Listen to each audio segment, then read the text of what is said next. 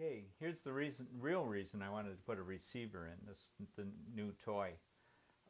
There's a Northern Tool outlet that closed here in the neighborhood, and for a very short while they handled these plows that were made for S10s and little Ford Rangers.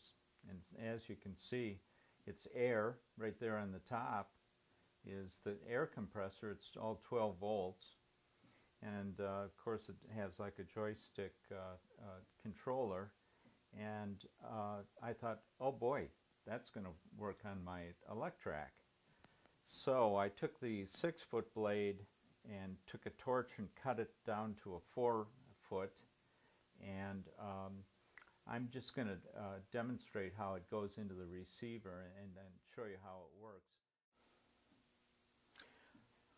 Now, you're still recording? Yeah. Okay, this is me putting my pants in order, sucking my gut up for my public. Okay.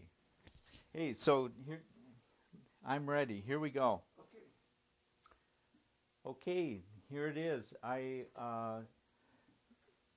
This is the reason I wanted a receiver in the front, and I'm going to use this for several accessories.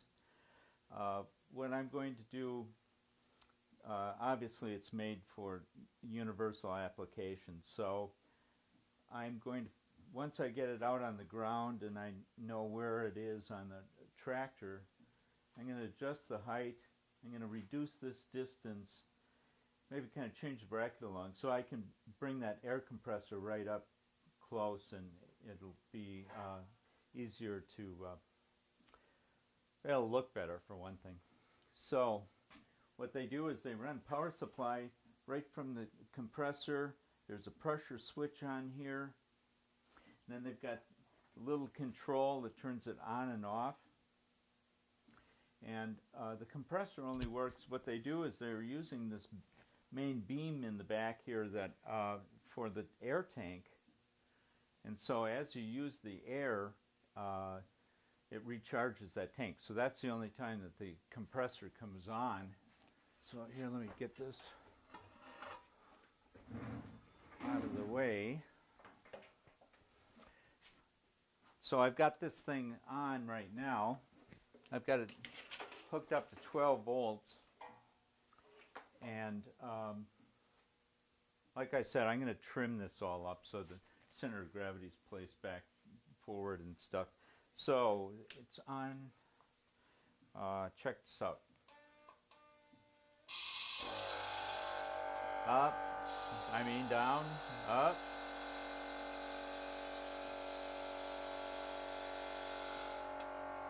Left and right.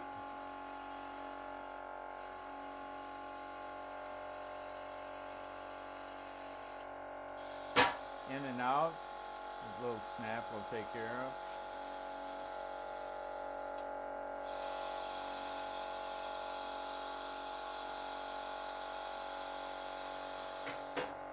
Oh boy. So there. What's going to happen is these clevises are a little crude, so I'm going to straighten those things out so that everything's tighter and works well. And other than that, it works great actually. So I'll be able to sit on my seat and operate this thing.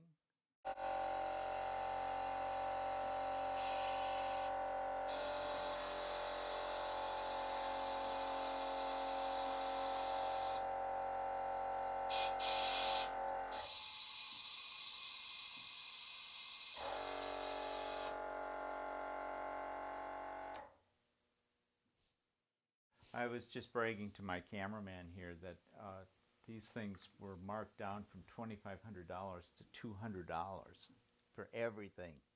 How's that for cool? I understand that in the wintertime air is a little harder to use because of the it compresses the water out of the air. So that might be a problem. I might have to dry the air somehow. I don't know. But anyway, it's I'm playing with it, and it's cheap enough that it should be fun. So the next report will be how it works on my tractor. like this, you know, in here, Yeah. and then, or zoom out or something, and then go so that is included. Sure. That's the way Steven Spielberg does it when he's working on his Elec-Trak.